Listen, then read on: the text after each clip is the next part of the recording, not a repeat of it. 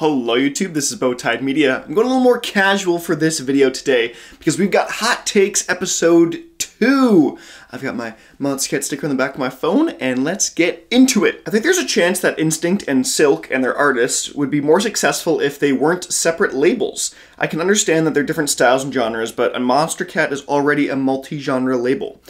First of all, they are not different labels. It's all Monstercat. It is all Monstercat. It's not different labels, and I disagree.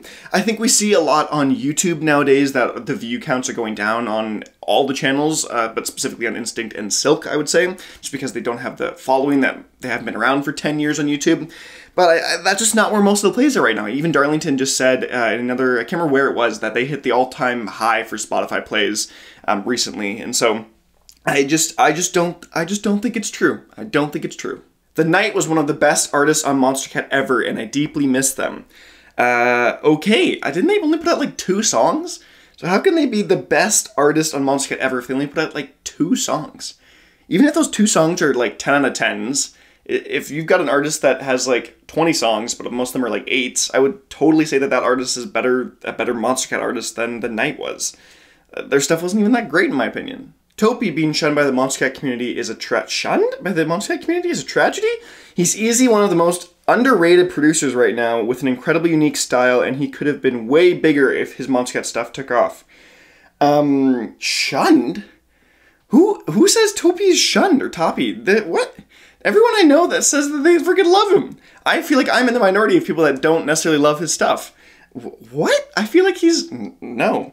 Also, I think his just style of production and what he goes for is just so experimental sometimes that he's not going to have that viewership. He's not going to have that listenership, and he just due to the nature of what he produces, and that's sad, but I think that's just the case here. The 10-year anniversary album should have had only veterans, no newcomers. Seeing people like Ellis and New Aspect on it is just weird. So, I mean, it's a 10-year anniversary album celebration, so are we just not going to celebrate the last 3 years then? You know what I mean? Like, I get that New Aspect is on it, and I understand that kind of thing, but Ellis was a big name in Monstercat pretty recently, so are we just going to ignore the last year of the 10-year anniversary? No, we aren't. If you can find enjoyment from Stick Up by Karma Fields Morton and Juliette Lewis, you are an insane person. Easily the worst vocal performance in any song I've ever heard and off-label. That is a violent reaction to that song. I'm not gonna lie, I hated it when it first came out. I thought it was super weird, but going back and listening to it a little bit more times, I recognize the kind of, the odd experimental beauty of it and how just disturbing it was and strange. But I mean, I like the production more than anything on that song. But I think to say that you are insane for finding any enjoyment is a pretty harsh statement. When it comes to mainstream music, the Monstercat community is really toxic. Like, why is everything that gets recognition bad? How does popularity make a song bad? But I actually see a lot of people in the community who say things like, you listen to mainstream music? That's kind of cringe, bro, not gonna lie. Not listening to mainstream music because it is mainstream is cringe. But I guess I'm just happy that I found this awesome label and should care less about other people's decisions in life. I'm gonna agree with you here. I am gonna agree with you here. There's a next question will be about Marshmallows Alone, so we'll get to that. But yeah, I mean, generally though, I would say that the mainstream music or music made for commercial success isn't as good. In just my opinion, I think more often than not, or on average, those songs aren't as good or well produced or well thought out as much as the kind of more indie or niche stuff, because I think that's just the nature of what they're trying to make song for more appeal, and Monstercat has aimed in on us specifically who have this exact style of music preference and taste, and so I understand it, and I agree with you though, especially on the fact that people are just like, oh, it's mainstream, it sucks, like this is just awful, and I think we need to get out of that mindset. Like, I just did This Week in EDM, and there was a DJ Snake song that we were listening to, and I was actually really proud of the community of the people watching the video, because DJ Snake, it was Rick Ross and Rich Ryan, who are all big names, and going into it, I honestly had a little lower expectations, but it was kind of a banger, and I think a lot of people agreed with me, and so I was happy that we were all just like, oh wow, this is actually just good because it's good, not just because it's bad because it's mainstream. But I do understand what you're saying. Okay, so to that point, Marshmallows Alone is actually a pretty cool track and wouldn't have gotten even half of the hate if it had gotten like 1 million views. I agree with you. I I agree with you. I think if it didn't get as big, or if Marshmello wasn't as big as he is today, I think the song would have been relatively forgotten. Just like an odd song. I don't know if it would have got a remix package. I think it would have just been like a meh song and just been like okay, like this is here, it's not that bad. But because it got so popular, I think a lot of people were like, no, this is the worst, this is so bad. And so those 2 points I think are good points. Newer Monstercat artists are having a hard time starting in the label because of the seemingly elevated bar that's been set to the label's tracks nowadays. Even I'm a victim to this. Some new artists that should hit don't take the cake for me anymore. I mean, is this a bad thing? Like, it sucks that that more people aren't getting onto the label, but don't we want that? Don't we want a higher level of quality for the label and for the songs that we're getting? Like, Monstercat, I think, has the pleasure of being able to be so picky with the songs and artists they choose to highlight and, I guess, sign to the label. Like, we want more quality, so I don't know why this is a bad thing. I mean, and if you're a newer artist having a hard time, then, I hate to say it, but, like, make better music. It'll take time, and maybe don't start with Monstercat then, because Monstercat used to be this smaller label that had small artists on it, and now it's grown to be something larger than it is, or larger than it was before, and so maybe just start at the smaller labels this time, and then work your way up to Monstercat. Before, Monstercat used to be the step in the door, and now it's not, so I think that's a great thing. The 9-year anniversary comp was more memorable than both the 8-year and the 10-year anniversary. What the 9-year was the 90s? What? No, what? Okay, first of all, I thought the 8-year was a little more forgettable than the 9-year, but just because of what they did, like the 8-year was actual new songs, and the 9-year was like 90s stuff, so I remembered that more. But I don't think anyone really loved the songs on the 90s one. I think like Better Off Alone and Children were like the best two on that, and other than that, it was just meh. But okay. Monstercat YouTube thumbnails are ugly. This one's tough, because I think a lot of my own thumbnails are pretty garbage too, not gonna lie. I think some of them are not good, and some of them I'm like, oh, this is great, I love this kind of style. Like, for example, these hot takes videos, I like the style of thumbnail I do for these ones. But when it comes to like the This Week in EDM or something like that, I'm like, these kind of suck. And so it just, I mean, it's design, but I semi-agree with you here. It's kind of tough. They have to show so much. They have to show the artist, the song title, the artist artwork, I should say, and then the Monstercat Instinct or Uncaged on the thing, and then show the actual label. And there's just so much going on. And I do agree. I do think the kind of jagged corners are okay, but I don't think they're ugly. I just think they're okay. They do their job. Coven never has and never will make anything above meh. This is just ignorance, or even, is that even the right word? This is just, to say that they're never gonna make a good song is just so bad, honestly.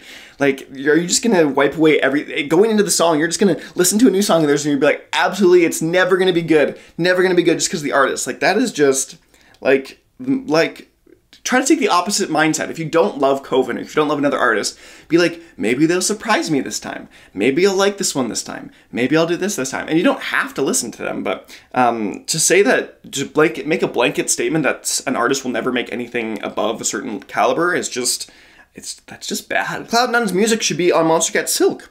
I disagree. I think Cloud Nun's music is a little more engaging than I think Silk is. Silk really does feel like background music to me specifically, I would say. That doesn't feel like there's really a whole ton going on, and there's not a real big beat to it or drive or something like that, and I think Cloud Nun has that, and has like those deeper levels, and it's a lot more dynamic than the Silk tracks are, and so I don't think so. Maybe a few songs would go on Silk, but I think Cloud Nun's better on Instinct. Bowtied is a very well-known artist outside of Monstercat. Most people know him for his chiptune on Newgrounds that he published until 2015-ish.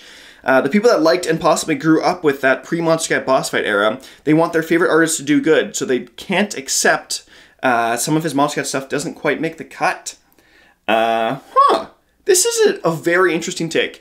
Not gonna lie, not before prepping this video, I did not know that Bowtied did chiptune stuff on Newgrounds. So, I mean, this doesn't apply to me necessarily, and I think, I mean, obviously this is all personal opinion, and so many of these hot takes are personal opinion, but I don't think Bowtied stuff is like awful. And so if he's going from chiptune to like these kind of banger pseudo rock song metal elements, I mean, like, good for him, and I think the songs are not bad. I don't think they're awful by any means. Stonebank in 2020 was pretty bad. I don't really like Hardstyle, and the only good track from him this year, in my opinion, was What Are You Waiting For, VIP. 2019 Stonebank was amazing, and his Life and Death EP is one of my favorite EPs because it doesn't have any bad songs.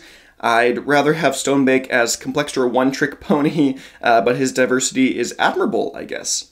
Interesting, and kind of a couple things in here. You know what, though? I would generally agree with this, to some extent. I just feel like Stonebank didn't pack the punch that he did as much in the last maybe 2021, 2020, as much as he would have in the past. Like before when like, oh, I don't know, like even like Stronger was coming out, I was like, oh my gosh, I can't wait for new Stonebank. This stuff's gonna be amazing. And I see it, I'm like, yes. Nowadays I'm just like, oh, a new Stonebank track. I did like a lot of his new stuff this year, like Take Me Away and Strength Unknown, but I wasn't as on fire for his newer stuff as I used to be in the past.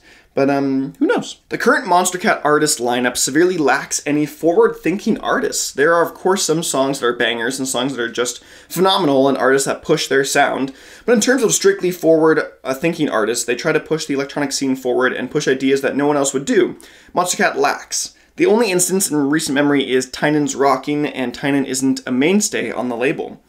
This is an interesting take for, I think, the reason that what really is forward-thinking in terms of it's so hard to quantify what forward-thinking artists or forward-thinking sounds really sound like.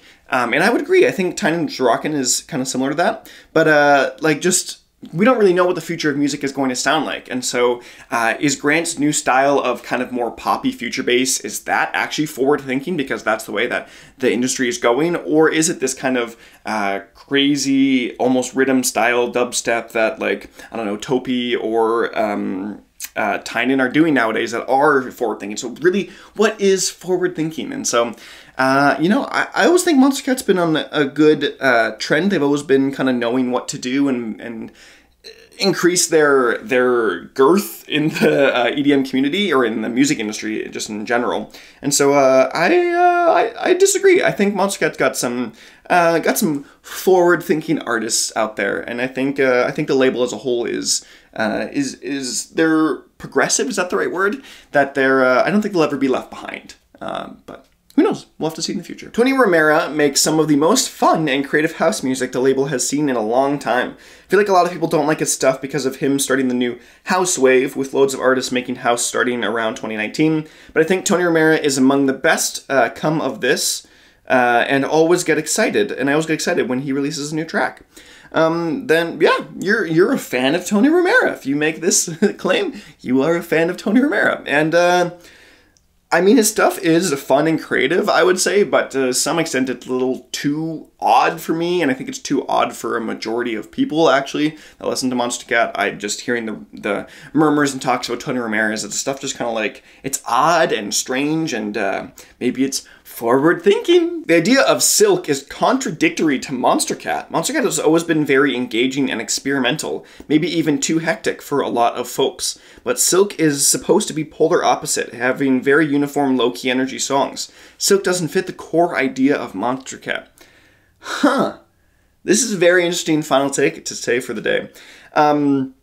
This is interesting because I would say that Monstercat, their whole reason for being, I think, was, or at least early on in the days, was to make creative, good, like nicher EDM music, if that makes sense, and lift up the lower artists. And I think that was so much of what their calling was of a label, whatever, however you want to word it, was to lift up those lower recognized artists to be something more and to have this great community. And so, I mean, I think Silk matches that pretty well. I don't love the quality sometimes of what Silk is producing, and it's just not my flavor of music. But in terms of them, like they're all smaller artists for the most part that are making songs that aren't super popular. And so like that's OG Monstercat. That's what they were doing at the very beginning. And so I have to hard disagree with you here. I don't think it is contradictory to Monstercat. I think it very much aligns with their ideology and why they were created as a business. But that's been it for Hot Takes episode 2. Thank you guys so much for watching. I've got an episode 3 coming out sometime later. I'm not sure when yet. About the same questions that I just asked for these ones, and so I've split them in half of episode 2 and 3, so no need to bother about asking some more hot takes because episode 3 will have a whole bunch of takes, and if yours weren't in this one, maybe they will be in episode 3. Who knows? But other than that, I have been Bowtied Media, and I will see you guys in another video.